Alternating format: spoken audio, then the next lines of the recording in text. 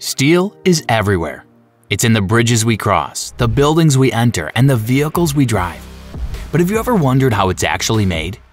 In this video, we'll take you inside the heart of steel manufacturing, from raw iron ore to finished steel beams and sheets. Step by step, we'll uncover the extreme heat, raw power, and cutting-edge machines behind one of the world's most essential materials.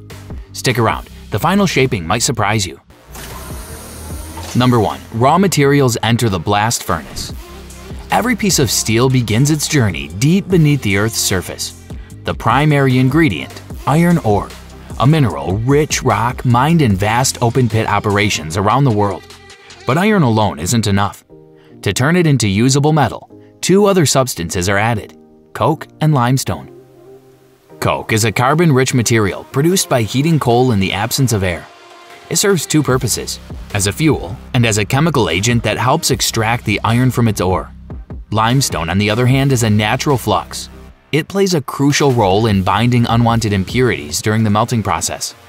These three materials, iron ore, coke, and limestone, are carefully measured and layered into the top of a towering structure, the blast furnace. Some of these furnaces can reach over 30 meters in height, operating continuously for years at a time.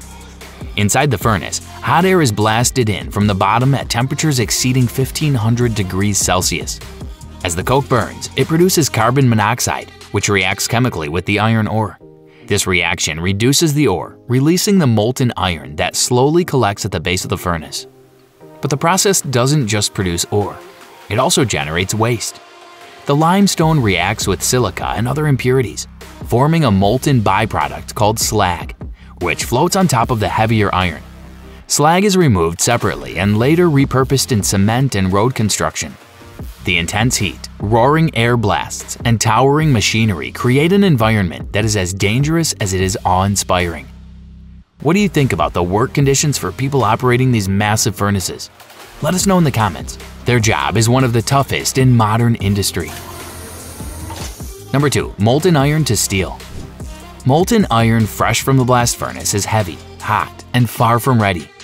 In its current state, it contains too much carbon and a variety of impurities that make it brittle and unsuitable for construction or manufacturing. To transform it into steel, strong, flexible, and reliable, the iron must undergo a second critical refining process. This happens inside the basic oxygen furnace, or BOF, a large barrel-shaped reactor lined with heat-resistant materials. The molten iron is poured in from a blast furnace, and then a high-powered jet of pure oxygen is blown into the liquid metal at supersonic speeds. The effect is dramatic. The oxygen ignites a violent chemical reaction, burning away excess carbon and other unwanted elements. Within 20 to 40 minutes, the iron's composition changes entirely, becoming steel. The process is fast, efficient, and highly controlled, with operators monitoring the temperature and carbon levels down to the decimal point. In modern steelworks, there's another method that's gaining ground, the electric arc furnace, or EAF. Unlike the BOF, which relies on molten iron, the EAF primarily melts recycled scrap steel using powerful electric arcs. This method is more sustainable, more flexible, and can be switched on and off depending on demand. Both technologies have their place. BOFs are ideal for mass production from raw materials, while EAFs support a circular economy by reusing existing metal. What comes out of these furnaces is liquid steel, glowing, clean, and ready for the next step. But keep in mind, this stage is also one of the most dangerous. Temperatures exceed 1600 degrees Celsius, and the reactions are explosive if not precisely managed. If this transformation from raw iron to refined steel impressed you, consider liking the video. It helps us bring more stories from the heart of the industry. Number 3. Casting. Steel takes shape. Once the molten steel leaves the furnace, it's a shimmering liquid mass, over 1600 degrees Celsius hot, dangerously fluid, and full of potential. But steel in its final form needs structure, shape, solidity. This is where casting comes in. The glowing steel is carefully transferred into a tundish, a vessel that regulates flow and ensures a consistent pour. From there, it enters the continuous casting machine, a modern innovation that revolutionized the steel industry. Instead of cooling the steel in static molds, the molten metal flows downward through a water-cooled copper mold. which begins to solidify the outer shell of the steel. Below that, powerful rollers guide the strand as it exits the mold. Still glowing inside but hardening on the surface, this technique allows for non-stop casting, producing semi-finished shapes in a matter of minutes. The steel is cast into one of three main forms: slabs, wide and flat, ideal for rolling into coils, plates, or sheet metal; blooms, thicker and narrower, used for rails, beams, or heavy sections; billets, square or round, perfect for wires, rods, or rebar. Each form has its purpose, and each demands precision. Even the cooling rate is critical. Too fast and the steel cracks, too slow and it loses strength. It's a balancing act between temperature, flow rate, and timing, and it's performed by teams of skilled operators and high-tech sensors. As the steel strands emerge, red hot and solid, they're cut by gas torches or mechanical shears, then left to cool naturally or enter controlled cooling tunnels, dependent on the grade and use. Which of these forms do you think is used most in modern construction? Slabs, blooms, or billets? Drop your guess in the comments, and let's see who's right. Number 4. Rolling. Final shaping of steel. The steel has been cast. It's solid but far from finished.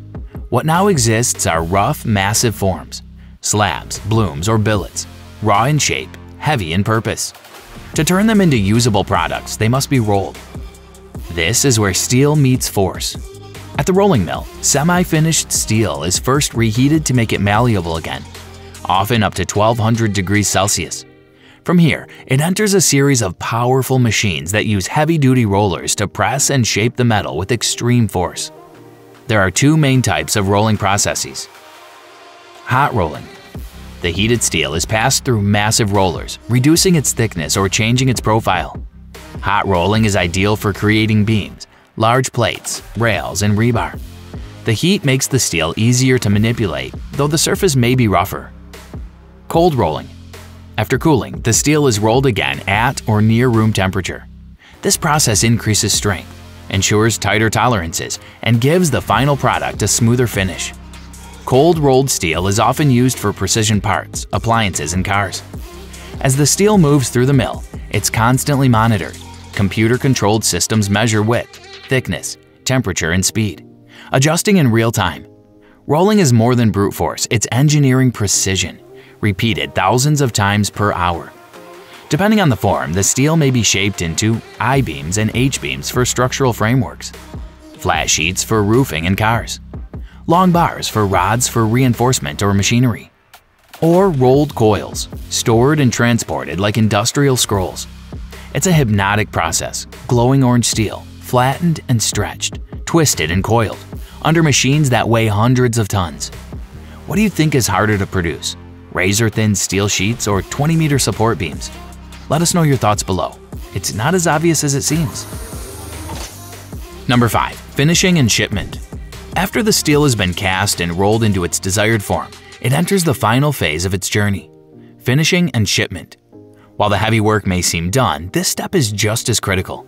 It's here that steel gains the characteristics and qualities needed for its specific use: strength, durability, corrosion resistance, and precision dimensions. Surface treatment and inspection.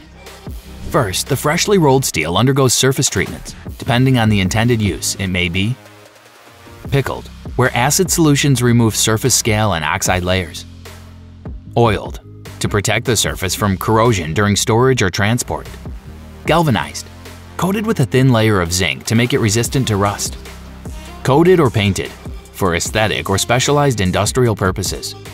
Modern finishing lines are fully automated with laser-guided inspection systems that scan the surface for defects, scratches, cracks, or inconsistencies.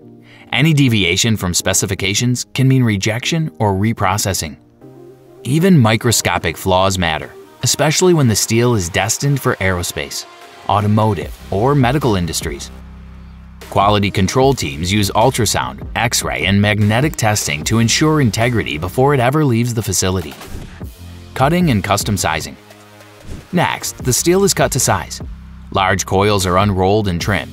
Bars are sectioned, and sheets are stacked into precise bundles. Cutting can be done via shearing for straight, clean cuts, plasma or laser cutting for complex shapes, water jet cutting where heat could damage the material, These processes are tailored to customer needs. A manufacturer might order coils 1,000 meters long, while a bridge construction team needs beams cut exactly to support span requirements. Bundling and labeling. Once cut, products are bundled, strapped, and labeled with barcodes and traceability tags. Each piece can be traced back to the exact batch, shift, and even furnace it came from. This transparency is essential for safety-critical industries like construction and transport. Heavy-duty packaging protects the steel during long-distance transport, by truck, rail, or cargo ship. The bundles are often wrapped in moisture-proof film, and steel coils are equipped with edge protection to prevent damage in transit. Logistics and global shipping. From here, the steel begins its next journey, out into the world. Some shipments travel just a few kilometers to local manufacturers. Others are loaded into freight trains or ships, heading across oceans to massive construction projects in cities like New York, Dubai, or Shanghai. Steel is one of the world's most traded industrial goods. Its journey from raw iron ore to finished beam might have started in Australia, been processed in Germany, rolled in Korea, and installed on a bridge in Canada. It's a truly global product, with supply chains spanning continents. Despite its size and strength, timing is critical. Construction companies run on tight schedules, car factories on precision workflows. A delay in steel delivery can halt an entire operation. That's why modern steel workers work with just-in-time logistics, using real-time tracking, satellite coordination, and automated warehousing. The end of one journey, the start of another. Once delivered, the steel is unloaded, unwrapped, and set to work. Beams are hoisted by cranes, sheets are pressed into car doors, rods become the unseen skeletons of skyscrapers. And what began as ancient minerals hidden deep within the earth has now become part of the modern world, stronger, cleaner, and more essential than ever. Would you have ever imagined how many steps, machines, and people are involved before steel even reaches a building site? Drop your thoughts below, and let's appreciate the precision behind the power. From raw rock to refined strength, the journey of steel is nothing short of remarkable. Which part of the process fascinated you the most? The roaring blast furnace, the rolling mills? Let us know in the comments, and if you enjoyed this deep dive, consider subscribing for more stories forged in fire and precision.